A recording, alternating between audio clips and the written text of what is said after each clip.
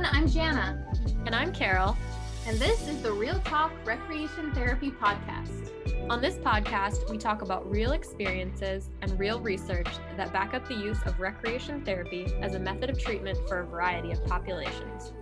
We try to keep it real as we address concerns and successes that we and other recreation therapists have had as we all navigate this awesome career field.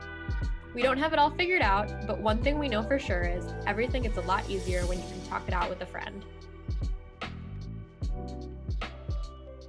So, Jana, tell us about the topic that we're doing today. I'm super excited. We're talking about table games today. Table games? What are those? Or board games. So I was talking to one of my friends that is not a recreation therapist and telling her about this podcast because, you know, we got to get someone to listen to it. And telling her that we were researching board games, table games that you play around at a table sitting down. And she was surprised that it counted as recreation therapy. And I realized it's probably because I talk about the big things we do a lot of the times when I'm talking to my friends. Oh, we went on this big trip, or we did this sports competition or something. But I felt a little bad that I misrepresented our profession. It was kind of like those memes, you know, like what my mom thinks I do, what my friends think I do. I felt a little bad because to me, table games is something that is much more common, much more like many recreation therapists use table board games in treatment. That's true. Yeah. Or you have the opposite side of that spectrum where people just assume you only play bingo and that's the only game that you use for your rec therapy. Yeah, it's so true. So today we're going to talk about games other than bingo that you can play with people and talk about, you know, why table games and board games is really a great option for recreation therapists. So yeah, I guess let's start with why should you play table games? Well, I think a huge reason why you should play table games, not only are they very fun, which is a huge part of recreational therapy, but more so, there's a lot of value in treatment using this as a modality. So we're going to talk today about some of the benefits of using table games as a modality for recreation therapy. And I'm going to start it out by just talking about some of the populations that we've used it with or that we could use it with. So when I think of table games, I think of the year that I spent working in a memory care facility in Honolulu. I would often use table games as a way to keep my residents cognitively engaged because if you think about it, board games, card games, they all have a lot of cognitive elements. You have to think about what you're going to do, think through your strategy, and even at their most basic, it's very cognitive. So one of the ways that I tried to keep my residents cognitively engaged was playing the game BlackJack 21. BlackJack, to try to beat the dealer without going over 21. You want to be the one to get the closest to 21 without going over. And so the reason I liked playing this game with my nursing home residents was for some reason, people in Hawaii love Vegas. So a lot of my residents had all these like fond memories of going to the casino in Vegas, playing BlackJack. It was a very familiar game. And it helped them work on the cognitive skill of just basic addition, as well as paying attention. So like, it's your turn. Would you like a card? Do you want to hit or do you want to stay? Like just having to track through with a group of people and pay attention and be like, is it their turn? Now it's my turn. And just like following patterns. We also used other really basic table games like Go Fish, Scrabble, and different memory games to work on those very basic cognitive skills. And so when we were doing research about this podcast, I was excited to find that there actually was some research to back up that table games do have a cognitive benefit with at least the geriatric population. So there was a study that was published in 2021, which is about a longitudinal study about elderly people and the people that were more engaged in different life activities, which included board games, found that those people were able to delay the onset of dementia by up to 5 years, which is a good amount of time. Yeah, I was super impressed with that study. I was like, this is amazing. And I think they specifically mentioned activity like engagement in activities such as board games. So I thought that was really, really cool too. And that's awesome that you guys played BlackJack 21. That's such a thing that everyone everyone in Hawaii wants to go to Vegas. And so you're doing two things at once, right? Like you've got the cognitive, but also that like remembering thing, which I guess is also cognitive. I worked with TBI and we played Slapjack for kind of the same things, like increased processing speed, attention, concentration. All of those things can help with that population as well. Yeah, it's just cool to think about, like, when you break down board games, like at their very basic, there's a lot of cognitive skills being used. So if you can identify what those skills are, it's easy to kind of include that into your treatment plan when you're like, all right, I recognize that matching these colors is going to help with this cognitive skill. So you can maybe plan that into your day to day. Yeah, totally. It's so helpful that way. And like you said, really easy. There was so much research that we will include in our show notes. Oh, cognitive, you're remembering, you're increasing your processing speed, you're paying better attention, concentrating, all of those things. Even being able, for some people, right? Even being able to, like you said, follow from one scenario to the next, one person's turn to the next is a huge cognitive thing. What's another population that you've used table games with, Jana? So have you ever played the game Curses? I have not, actually. I've played a lot of board games. What is the game Curses? Okay. So this is behavior modification is a really, this 2019 study said it's by board games in general by design are great for behavior modification. And it totally makes sense because when you think about it, board games, you have a stimulus, right? You have a task that you have to do, and then you do the task. So you draw the card, and then you decide, am I going to skip someone? Am I going to reverse? What am I going to do? And then you get feedback on that based on, I'm losing my cards, I'm getting closer to winning, that kind of thing. So it's very, very obvious behavior modification. Curses kind of takes that to the next level. So Curses is this party game where you have challenge cards and curse cards. So you draw a challenge card and it could be, they're usually like funny things, like convince the person next to you why peanut butter and jelly is the best sandwich in the world, or act out a role, or tell a story. But the thing that makes it complicated is that if you do your challenge, after you do your challenge, you draw a curse card. And these are also silly things like talk like a pirate, or you have to spend the rest of the game with your elbows not bent, or things like that. So then you'll curse someone else. So say we're playing and I do my challenge and then I curse Carol to talk like a pirate. So then when you do your challenge, you have to then talk like a pirate. And you might get another one that says you have to try and take, if the person next to you draws a card, you have to try and take it from them. So you have to start like remembering all of these things. I did this with teens in a residential treatment center. A lot of times they were working on behavior modification, or rules and consequences, and understanding those consequences was a big part of those treatment facilities that I worked in. Yeah. And so this was kind of like an in your face, like it's a very like abrupt, like, if I do this, then, so if say like Carol forgets to talk like a pirate, then anyone can ring the bell and say, Carol didn't talk like a pirate. And then you have to turn your curse over. And if you turn 3 over, then you're out. So it's an elimination game. The last person standing. A lot of times I wouldn't go to the last person standing. We just go for an amount of time, because those kids can be quite motivated to follow rules when they want to. But then we could like talk about it and process it a little bit, because it's a more fun way to talk about following rules and the consequences than when you're talking about having to fold your clothes or things like that. So it's really easy to like pull the teens into this like fun, silly game and then talk about things that they were dealing with.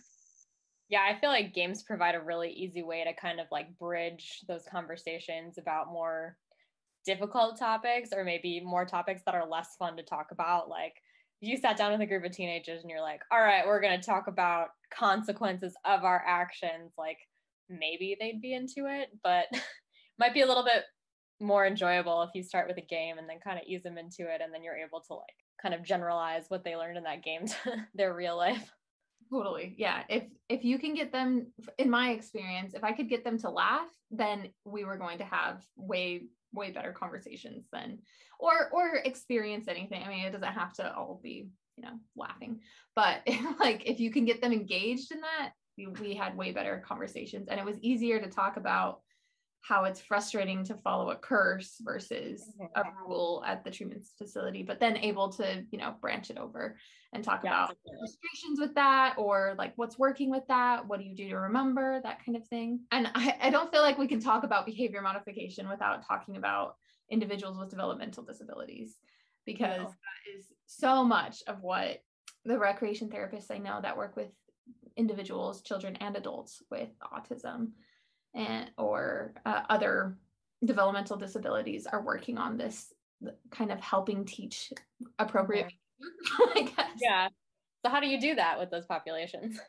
Yeah, right. And it's a really, and even with kids, I think there's so much research, right, about how it's so much easier, like you were just saying, it's so much easier to teach a child something when it starts with a game or a story than being like, okay, we have to take turns now. So I worked with some elementary school kids, and one of them with autism, and just, we played very simple games, like nothing like Uno, like something that, cognitively was okay for them, little Chutes and Ladders, anything, but just practicing, like waiting your turn, and now it's their turn, and now it's their turn, and paying attention.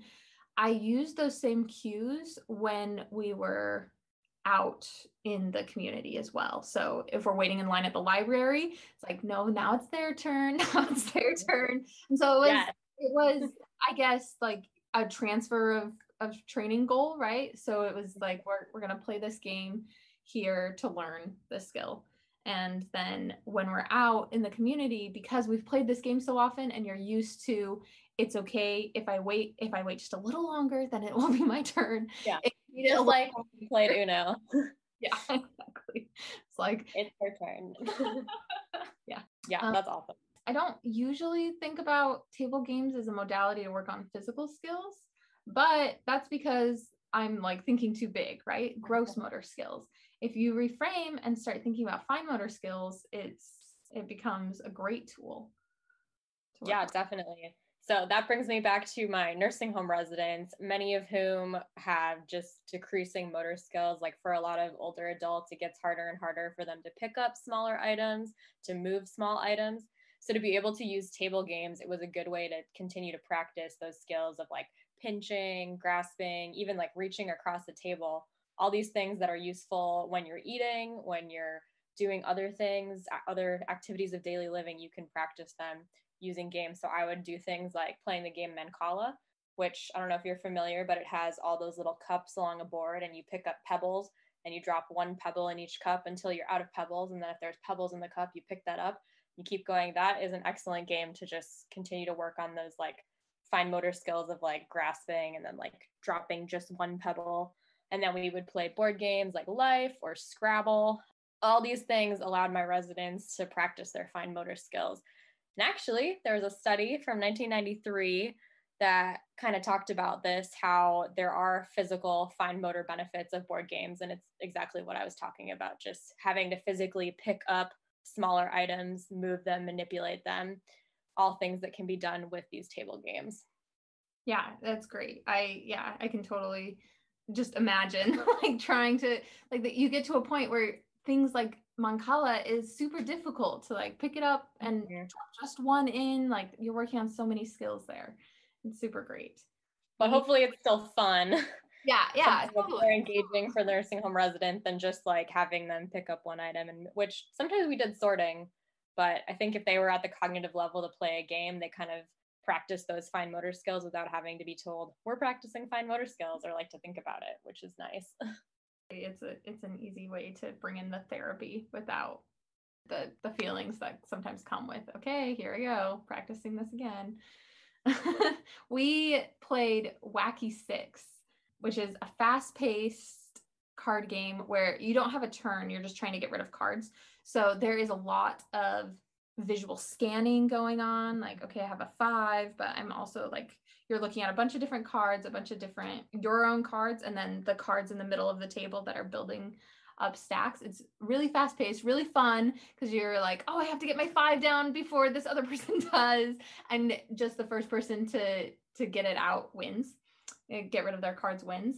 And that was great so I worked with individuals with minor TBIs, concussion. Okay. I don't know if it would be, I mean, you'd have to assess your population. Mostly a post-concussion syndrome clinic. Okay. But there were other things, but I would say there was definitely like some severe symptoms, but high enough functioning that this was going to be fun and not, with some TBI, Overwhelming. this would be very, overwhelming and stuff. So obviously assess your population. But it was really fun working with this population doing that, because it was the same stuff that they were working on with the other therapists at this clinic, but in a different format and a game that they could take home and play. I had a couple of clients say, oh, I'm going to get this game. Like, I can play this with my family. Like, I can work on this afterwards, which was a really great thing at that clinic, because it was like a week-long treatment, and they do incredible things during that week. And then you want to have them continue doing skills, but like everything, doing homework. But at least this homework is fun. Gotta go do my therapy. But if you're like, hey, I'm gonna teach my family this like fun game that I learned with this rec therapist, it turned it into a little bit more. And we had different ages, and so it works really well with mostly, I would say, from teens to middle-aged. There were a couple like outliers, but that was mostly who I worked. I would only volunteer there for a summer doing that, so I wasn't there that long, but it was like a good game for that. At cognitive level, I guess, that was working on those physical things that they were trying to improve, like their visual scanning, motor planning, visual perception. Yeah, that's so interesting. I love that there's a concussion clinic out there that uses those table games to help with the treatment that they're providing for their clients. That's super cool. And then just thinking about like those people bringing those games home and having fun with their families, what do you think are some more like social emotional benefits of table games? Because I feel like that's a huge part of board games when we use them therapeutically. Yeah, I think that is usually the first thing that everyone, well, I can't say everyone, but the first thing that like people will think of, especially people who are not recreation therapists, like the supervisors and the coworkers that I've worked with. They're like, oh, I guess like you're doing a games group, like I guess that's social, like I guess that's good. And it is like it is like yeah, it totally is. And some people are more enthusiastic about it than others. I think maybe in part because games are something that people do for fun when they're not in therapy. It's hard to like connect, like this is therapy kind of thing for people that are not as familiar with recreation therapy. I was really excited to find this quote that Mihaly Csikszentmihalyi, the psychologist that founded flow theory that recreation therapists love. He said that games are an obvious source of flow, which flow is, being able to be in an experience fully engaged, and you forget about time and you're laughing, and it's huge for emotional benefits. And games are just also great for those social benefits. So not only like this TBI group saying, oh yeah, I'm going to take this game home and like play with my kids. Like that sounds fun. But also to create a community that you are bonding experiences. We had soldiers in recovery at the soldier recovery unit that we both worked at. Yes, where we both worked, where we became friends. Yeah. And one of the first, so we started doing games when I was very new to that position, and we just did them in the barracks.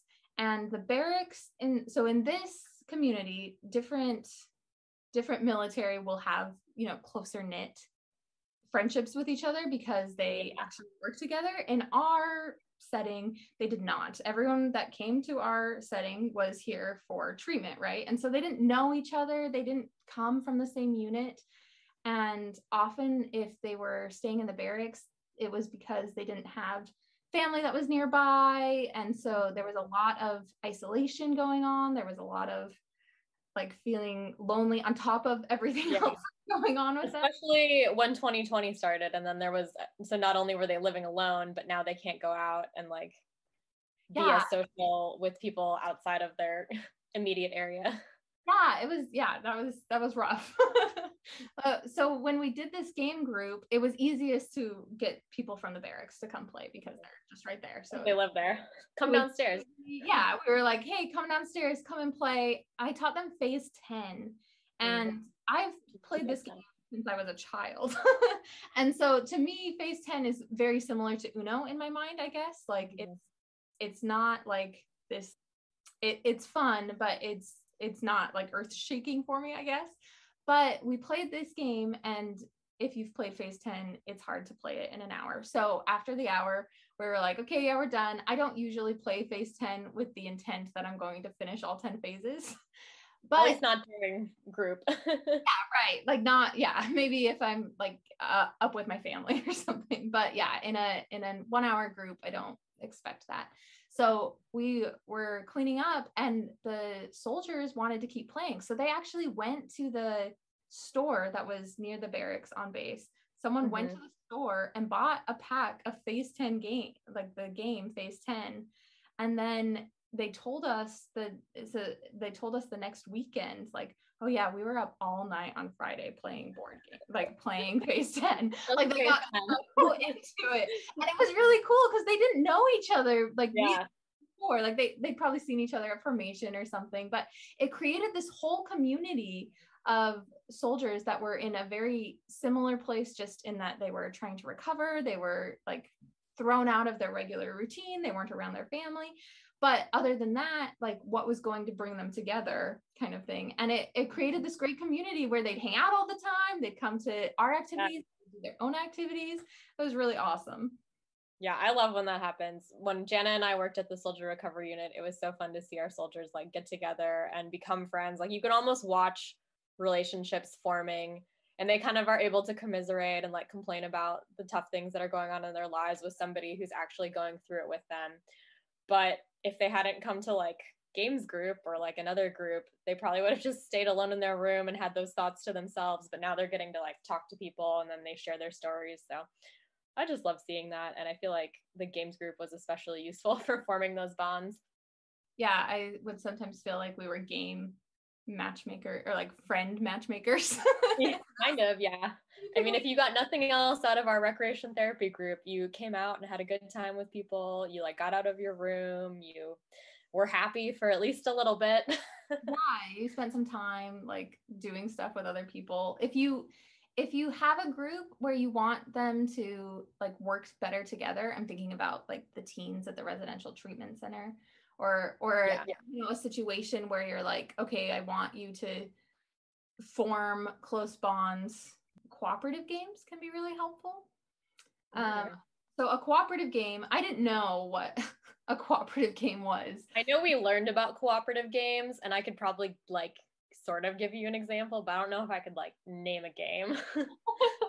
So I've started playing them just in the last couple of years, just with friends. Cooperative game is the goal is it's all of the players versus the game. And so one game that we have is called The Captain is Dead, Dangerous Planet. And title. Yeah, I know it's quite long, so I said it slow so that if you guys want to look it up, it is a lot of fun. My husband looked it up, like best cooperative board games or something, and that came up, so we got it for Christmas. So I've just playing it with my friends was how I started. And it was, so each person has a different role, and this is quite common in these sort of cooperative games. Each person has a different role or superpower that you have. So maybe this person can like skip a turn, or this person, like just little things that make it easier for you guys to work together, but they're all different. And so you kind of look at this person's really good at this. And so when you start planning your turn, you're planning it with everybody else in mind and kind of working together. So it's not like okay, I'm going on my turn and I'm doing my thing, or at least it's not supposed to be. It's supposed to be interactive. And so there's a lot of learning that takes place if you haven't ever done a cooperative game, because it can take a little bit of time to figure out, oh, like this is not a game where I like hide my cards and like don't tell anyone what I'm gonna do. This is a game where we need to like think ahead together. So there's different tasks that you need to do. In this particular game, we're trying to get artifacts. You're trying to uncover artifacts, but then there's these evil bugs that are trying to eat you. So the game gets quite involved, but you're all working together to kind of look ahead and be like, oh, like I think you could do this on your turn because this would help. So it kind of adds that whole new level of social interaction where like, spending time, but you're like planning together. Yeah, you're forcing people that sometimes, I mean, I've definitely had groups before. I think back, like I did my internship at a residential treatment facility as well, just having groups that aren't necessarily the most comfortable talking to each other. But I could see where playing a game where like you're almost forcing them to talk to each other and to practice all those social skills when they're having to figure out, okay, how am I going to like overcome this challenge? It's almost like a challenge course, but in board game form. Yeah, it totally is. Yeah. Like you're trying to figure out like how to do this, but you don't have to have all of the materials for a board game. Yeah, which is nice. Cooperative much safer too. Have a lot of little pieces.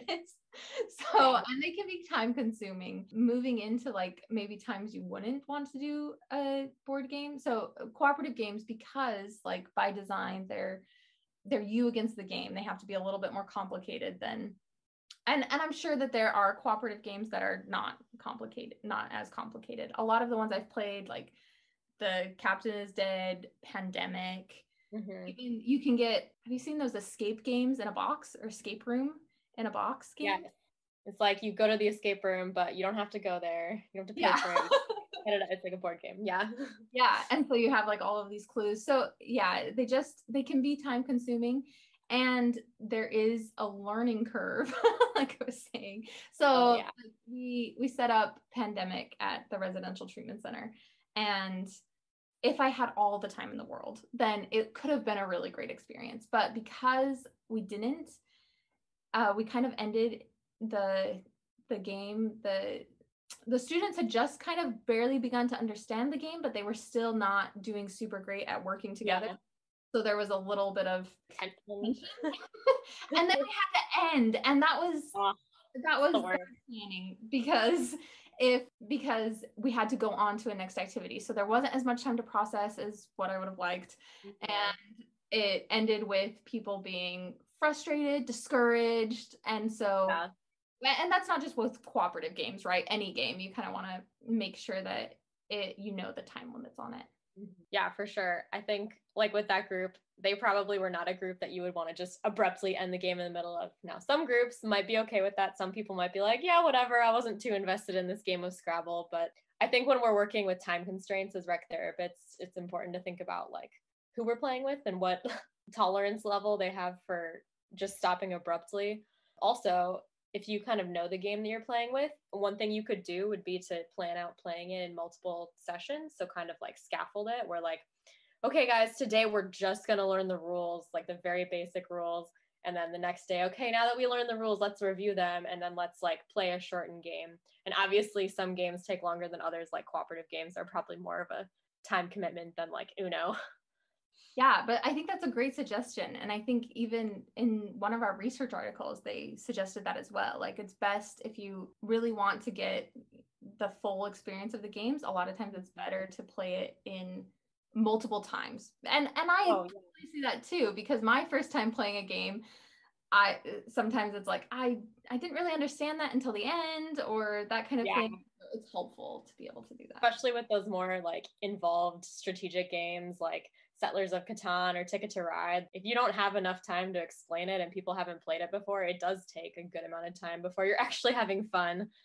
Because I've had games where I've played them with people and we only just figured out how to play it as the session was ending. And then they had like a really bad, like almost a bad taste in their mouth from playing the game. So the next time when I was like, oh, we're going to play this game again, they were like, no, it was too hard. And it was like, well, you haven't given it a chance to like be enjoyable yet because we haven't gotten to the fun part. We're still in the rules part. So definitely something to consider if you have the time to take it. Yeah.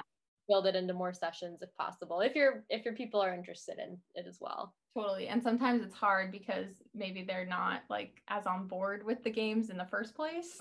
Yeah, that's another thing we should talk about too. So I know as rec therapists, we have to explain ourselves a lot. We have to like justify what we're doing. Have you ever encountered a situation where you've had pushback from like a supervisor, or I guess working with the military with a commander who thought that table games was maybe not worth their time, or maybe even like a client? Yeah, all of the above. And this can be for any activity, but I think again, like there's some prior expectations of games. It could be that they think it's fickle, or really like you're just Childish. like they think it's just an easy thing to do kind of thing. Like, okay, like you're just not trying hard enough. And so they don't really think of it as therapy.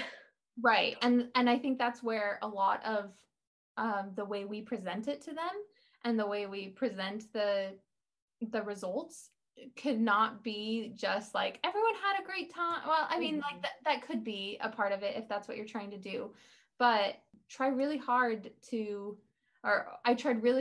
to emphasize the therapeutic benefits that we were seeing. So telling them about, this group that played games all night. If they were, working on sleep, that might not have been the best thing. But talking about the research about like, oh, like this is supposed to help decrease symptoms of a depression. We saw that with these clients. So really taking those evaluations that you do after the fact and sharing with the supervisors, even if it's just a quick email, I found, or just like a quick thing, because administrators, supervisors, they're most of the time what they're getting from people are complaints, right? Like everything is wrong with this, everything is bad with this. And so if they're a little iffy, but they're letting you do it afterwards, just sending them like a quick, maybe paragraph email at the most, being like, hey, like, I just wanted to let you know, like this client was at this game today. I saw them engaging in a way that I seen them in any of the other groups. They were talking to this person and it seemed like a really great experience, or things like that, to just kind of talk about the positive things, especially in a therapeutic, use their language, right? Use the therapeutic language, so that it's not just like, we had a lot of fun because then you start getting labeled as just the fun guys and the therapy people. And so when they're thinking about things to cut, they'll say, what was the, like, everything you do is fun. You don't have to do table games, right? Or something like that. Yeah, for sure. I feel like it's good for us to be able to justify the benefits of what we're doing. So that's like a really easy way to do it, just to email your people and say, hey, like this client I was working with had a really great day, and these are the positive outcomes that I noticed. Another thing I think of with not only supervisors not enjoying or like not seeing the benefit of table games, but also just the clients that we work with. I've done table game sessions with clients where they were like, this is a kid's game, or like, why are we playing this game? So I guess, how do you think you'd approach that situation if you had a client that was like, this is like not worth my time? Maybe they don't like board games. I don't know. And I think it's interesting for me because in my family, we grew up playing board games. So to me, board games is not just a kid thing, but a lot of soldiers that I worked with, board games was a thing that they had only played, like, Candyland, Chutes and Ladders, like it was a thing for their kids.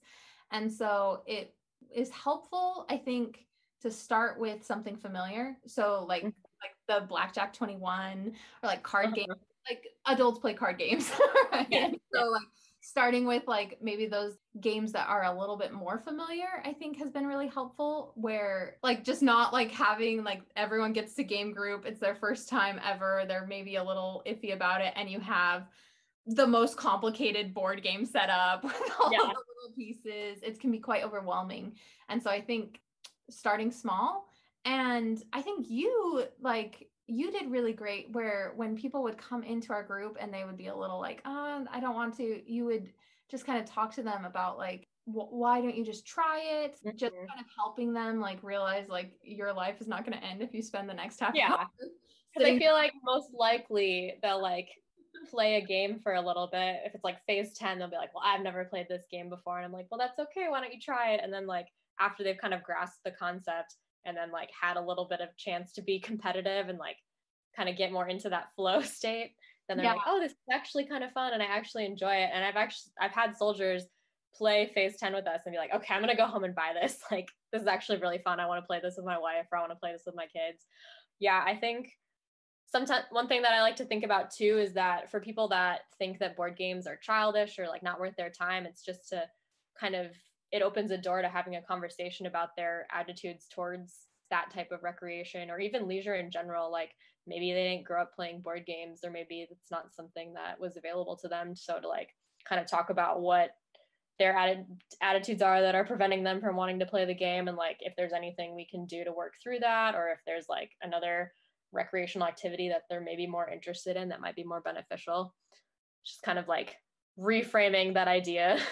Yeah, like especially like I love that you mentioned like if they haven't had experiences or if they had bad experiences. If every time you tried to play Monopoly with your family, boards Monopoly.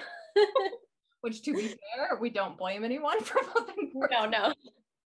You can dislike the games that we If every time you sat down to play a game, it ended in frustration and or overwhelm, and that's not like, then like you said, like kind of having that leisure education, kind of helping them reframe like what this could be.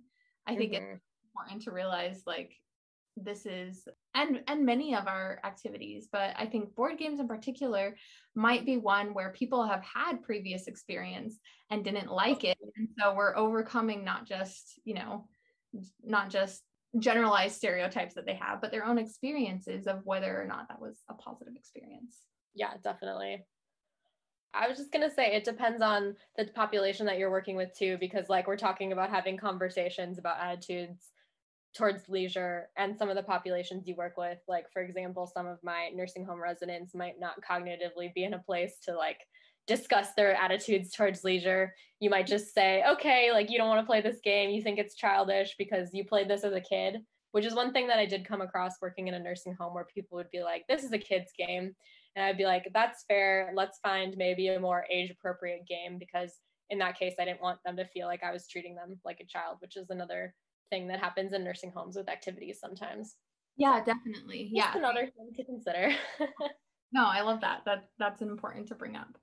I think too, the research really emphasized that maybe it might be a little bit difficult to measure progress or measure outcomes with games. Yeah, so they might not like see it as worthwhile if you're just like, we're gonna sit down and play a game for an hour, and they're like, great, I had fun, like cool, what did that do for me? Right. And I think that is a fair thing, right? It's the difference between an activities manager or director and a recreation therapist is, am I bringing out this game just to have fun, which is a valid, like I'm not saying that that's not a good thing. Okay. But there's so much that we can add to that if we just do a little bit of assessing and a little bit of planning. It can really turn it into a strong therapeutic experience where they can work on their goals. And that is, really what I want for our clients, is not just that positive emotion is important, and a lot of times that is a goal, but that they're working on the goals there's a reason they're here, right? There's a reason I'm working. Yeah. So being able to assess that, I think is. Yeah, it all goes back to API, right? Like us as recreational therapists are being intentional. We assessed our clients, and then that planning section is really important for us with all activities, but including board games, where when you're sitting down to like plan this table game session with your client, you might consider what skills the game would actually be working on, or like what skills you want to work on with the client, and then you can kind of pick a game that's most appropriate for that. Yeah, there was this article that we read that was published in 1993 where they systematically made a quantitative, a qualitative, and a transfer of training goals for a board game. So just as the article was really interesting, it was kind of about like, how would you use a board game for treatment? Yeah. So definitely recommend people to go look at our show notes for that, because I put in their board game was like a one that they had just created.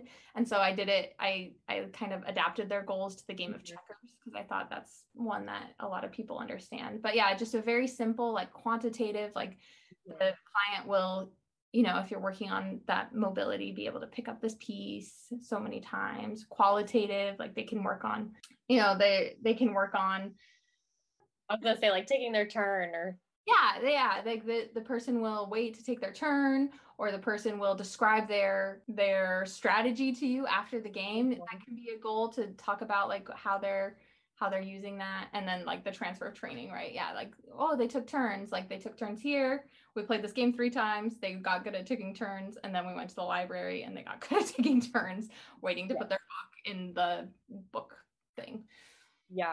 Yeah, I really like that article. I feel like it broke down writing goals for table games specifically in a way that was like really easy to understand. Because I know in my experience as a recreational therapist, sometimes writing goals can be kind of tricky and you're like, what am I measuring? Especially when those more like qualitative things like emotional responses. It's hard to write. Like you can't write, oh, the client's going to feel joy playing this game. You're like, how do we measure that? So I liked that article. And I think that anyone considering using table games who might be struggling with planning their goals out, it would be useful to read the article and kind of get an idea of how other people have done it. Yeah, and this is a great way to, you know, going back to the one above real quick, just the how we were talking about, like sometimes people see it as fickle. If you present your supervisors with specific goals that are being worked on and then show them the specific progress, like that's the same as any sort of therapy, right? And so that will also help. Or even talking to the clients beforehand, like going back to like the game of curses, like kind of setting up beforehand, like kind of processing beforehand, like this game is going to be a lot of like choices and consequences. And just so they are aware and following that too, so that they can kind of be thinking about what they, how to feel about it afterwards. You're briefing them before the game so they kind of have that therapeutic idea in mind as they're playing it. So that later you can debrief them. Yeah, definitely. Love it. We are rec therapists. Hey everybody, it's Carol. Thanks for listening to our episode today on table games. Join us in part 2, where Jana and I discuss many of the adaptations that we've used for table games, as well as go through the API process for this modality. Can't wait. Bye!